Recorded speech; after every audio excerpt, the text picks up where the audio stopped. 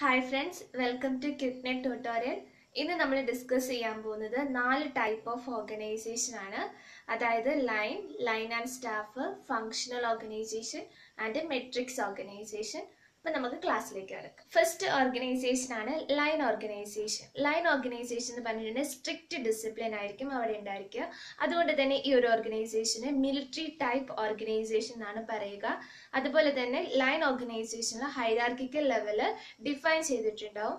അതായത് authority pass ചെയ്യുന്നത് top ലെവലിൽ നിന്ന് ലോവർ ലെവലിലേക്കായിരിക്കും ഒതോറിറ്റി പാസ് ചെയ്യുന്നത്.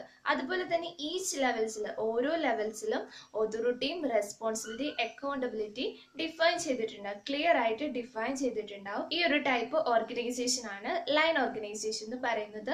ഒതോറിറ്റി പാസ് ചെയ്യുന്നത് ടോപ്പ് ലെവലിൽ നിന്ന് ലോവർ ലെവലിലേക്കും, റെസ്പോൺസിബിലിറ്റി പാസ് ചെയ്യുന്നത് ലോവർ ലെവലിൽ നിന്ന് ടോപ്പ് ലെവലിലേക്കും ആയിരിക്കും. റെസ്പോൺസിബിലിറ്റി പാസ് ചെയ്യുന്നത് ഈ ഒരു ഹൈറാർക്കിക്കൽ ലെവല് ക്ലിയർ ആയിട്ട് ഡിഫൈൻ ചെയ്തിട്ടുള്ള ഓർഗനൈസേഷൻ ആണ് ലൈൻ ഓർഗനൈസേഷൻ. ഇനി അടുത്ത ഓർഗനൈസേഷൻ ആണ് ലൈൻ ആൻഡ് സ്റ്റാഫ് ഓർഗനൈസേഷൻ. ഈ ഒരു ഓർഗനൈസേഷൻ എന്ന് പറഞ്ഞിട്ടുണ്ടെങ്കിൽ ഇവിടെ ലൈൻ മാനേജേഴ്സ് ഉണ്ടാവും, സ്റ്റാഫ് മെമ്പേഴ്സ് ഉണ്ടാവും. Line മാനേജേഴ്സിനായിരിക്കും authority, responsibility and accountability, അവർക്കായിരിക്കും അധികാരം ഉണ്ടാവുക. ബട്ട് സ്റ്റാഫ് മെമ്പേഴ്സ് ഈ ലൈൻ മാനേജേഴ്സിനെ ഹെൽപ്പ് ചെയ്യാൻ അല്ലെങ്കിൽ അഡ്വൈസ് ചെയ്യാൻ വേണ്ടിയിട്ടാണ് അവരെ അപ്പോയിന്റ് ചെയ്തിരിക്കുന്നത്.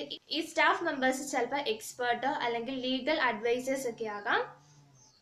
നിങ്ങൾക്ക് ചാർട്ടിൽ കാണാം, ഇവിടെ ലൈൻ മാനേജേഴ്സിനെ കാണാം, സ്റ്റാഫ് മെമ്പേഴ്സിനെ കാണാം. ഇവിടെ സ്റ്റാഫ് മെമ്പേഴ്സ് എന്ന് പറഞ്ഞിട്ടുണ്ടെങ്കിൽ production development managers, market research managers, market planning managers, promotional managers ആണ് ഇവിടെ സ്റ്റാഫ് മെമ്പേഴ്സ്. ഈ സ്റ്റാഫ് മെമ്പേഴ്സ് ആയിരിക്കും ഈ ലൈൻ മാനേജേഴ്സിനെ സപ്പോർട്ട് ചെയ്യുന്നത് അല്ലെങ്കിൽ ഹെൽപ്പ് ചെയ്യുന്നതും അഡ്വൈസ് ചെയ്യുന്നതും ഇവരായിരിക്കും. അടുത്ത ഓർഗനൈസേഷൻ ആണ് ഫങ്ഷണൽ ഓർഗനൈസേഷൻ. ഈ ഒരു ഓർഗനൈസേഷൻ എന്ന് പറഞ്ഞിട്ടുണ്ടെങ്കിൽ ഒരു ഓർഗനൈസേഷന്റെ എൻറ്റയർ ആക്ടിവിറ്റീസിനെയും ഡിഫറെന്റ് ഫംഗ്ഷൻ ആയിട്ട് ഡിവൈഡ് ചെയ്തിട്ട് ഈ ഓരോ ഫംഗ്ഷനും കൈകാര്യം ചെയ്യാൻ വേണ്ടിയിട്ട് ഓരോ സ്പെഷ്യലിസ്റ്റിനെ നിയമിക്കുന്ന മെത്തേഡാണ് ഫങ്ഷണൽ ഓർഗനൈസേഷൻ എന്ന് പറയുന്നത്. അപ്പം നിങ്ങൾക്ക് ചാർട്ടിൽ കാണാം, ഫങ്ഷണൽ മാനേജേഴ്സ് എന്ന് പറയുന്നത് production managers, marketing managers, human resource managers, resource and development managers. ഈ മാനേജേഴ്സിന്റെ കീഴിലായിരിക്കും വർക്കേഴ്സ് വർക്ക് ചെയ്യുന്നത് അല്ലെങ്കിൽ സ്റ്റാഫ് വർക്ക് ചെയ്യുന്നത് ഈ മാനേജേഴ്സിന്റെ കീഴിലായിരിക്കും. ഈ ഒരു ടൈപ്പ് ഓർഗനൈസേഷൻ ആണ് ഫങ്ഷണൽ ഓർഗനൈസേഷൻ. അതുകൊണ്ട് തന്നെ ഈ ഒരു ഓർഗനൈസേഷനിൽ സ്പെഷ്യലിസ്റ്റിനെ അപ്പോയിന്റ് ചെയ്യുന്നത് കൊണ്ട് ഇവിടെ സ്പെഷ്യലൈസേഷൻ ഉണ്ട് എന്ന് പറയാം. കാരണം ഓരോ ഫംഗ്ഷൻസും കൈകാര്യം ചെയ്യാൻ വേണ്ടിയിട്ട് ഓരോ സ്പെഷ്യലിസ്റ്റിനെയാണ് ഇവിടെ അപ്പോയിന്റ് ചെയ്തിരിക്കുന്നതും അതിന് കീഴിലാണ് വർക്കേഴ്സ് വർക്ക് ചെയ്യുന്നതും. അടുത്തൊരു ഇമ്പോർട്ടന്റ് ടൈപ്പ് ഓർഗനൈസേഷൻ ആണ് മെട്രിക്സ് ഓർഗനൈസേഷൻ. ഈ മെട്രിക്സ് ഓർഗനൈസേഷൻ എന്ന് പറയുന്നത് അതൊരു മെട്രിക്സ് അല്ലെങ്കിൽ ഗ്രിഡ് പോലെയാണ് അറേഞ്ച് ചെയ്തിരിക്കുന്നത്. അതുപോലെ തന്നെ ഈ ഒരു ഓർഗനൈസേഷനിൽ ഡുവൽ റിപ്പോർട്ടിംഗ് സിസ്റ്റം ആണുള്ളത്. അതായത് രണ്ട് മാനേജേഴ്സിന് എംപ്ലോയീസ് റിപ്പോർട്ട് ചെയ്യണം, രണ്ട് മാനേജേഴ്സിന്റെ അടുത്ത് എംപ്ലോയീസ് റിപ്പോർട്ട് ചെയ്യണം. അതായത് ഒന്ന് ലൈൻ മാനേജേഴ്സും ഉണ്ടാകും, മറ്റൊന്ന് പ്രൊജക്ട് മാനേജേഴ്സ്.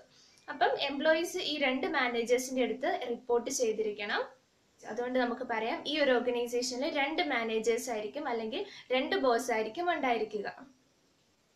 അപ്പൊ ഇന്ന് നമ്മൾ ഡിസ്കസ് ചെയ്തത് 4 ടൈപ്പ് ഓഫ് ഓർഗനൈസേഷൻ ആണ്. Line organisation, line and staff organisation, functional organisation and matrix organisation. അപ്പൊ ഇന്നത്തെ ക്ലാസ് എല്ലാവർക്കും മനസ്സിലായി എന്ന് വിചാരിക്കുന്നു. എല്ലാവരും ഈ ചാനൽ സബ്സ്ക്രൈബ് ചെയ്യുക, തൊട്ടടുത്തുള്ള ബെല്ലൈക്കൻ ക്ലിക്ക് ചെയ്യുക, മാക്സിമം ഷെയർ ചെയ്യുക. Thank you.